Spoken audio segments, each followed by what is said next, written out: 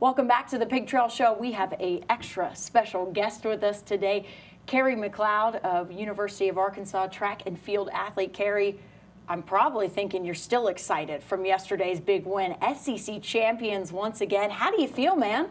I feel good. You know, it's just great to be a part of a great tradition. Like, I've been in NCAA for a long time, but just never had won like a team title before. I won many individual titles, but never, you know, the team win is more, you know, like more excitement and more, there's just more into winning as a team as opposed to just winning by yourself, standing on the podium by yourself.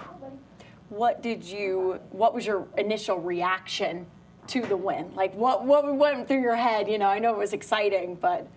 We know we had to win from the get-go. You know, it's just something we always been talking about throughout the whole season, and we know what is on the team. We know what caliber athletes we have on the team. We got quality and not quantity on the team. So, you know, when you have a team like that, it's just your championship to lose, and that's what, you know, we came out there and do. We know we had to do our part. Everyone has to play their own part, and, you know, we just step up and handle the business.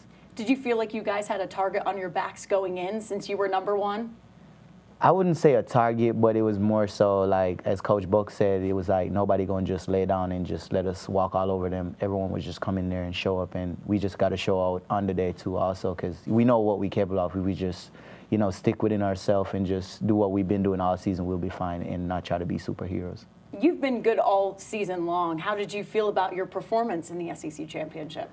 I feel good about my performance. There's a lot more that I need to work on, but I wasn't more focused on SEC. I was just, you know, just come out here, score points, because I'm a team player. So that was more of the mindset, coming out here having fun, because I never used to have that much fun coming from a different team. So this is kind of different for me, and just standing out, having fun, enjoying being around the team, and then, you know, the next step is national. That's where the bigger picture is. For sure. We'll talk about that in just a second. What was the team's mindset as a whole going into the meet?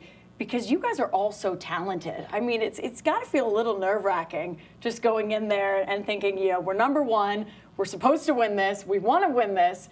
What was the mindset?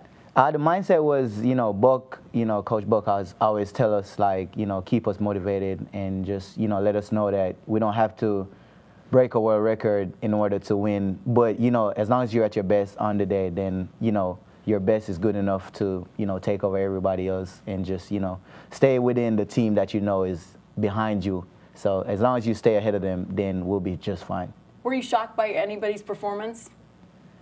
What surprised me was, I would say maybe the 200s. The 200 was kind of a, you know, there was some good times running the 200 and also the 400. But our guy stepped up. He did what he could do. Now, he wasn't at his best on the day, but he did enough just to score points, and we can't be mad at that. Oh, can't be mad at that at all. Y'all all did what you needed to do to get that win, and that was awesome. Congratulations to the whole team and to you as well. You talk about NCAA championships coming up 2 weeks from now. How are you guys, you know, getting prepared for those? I think we have the same mindset going in to the national championship. We just got to be a little bit more, you know, focused, especially like watching like the time you go to bed, the time you eat, you know, just the little small stuff that makes the huge difference. We ain't got to do nothing outside of what we've been doing all season, but just, you know, pay more attention to the smaller stuff. What are your goals for nationals?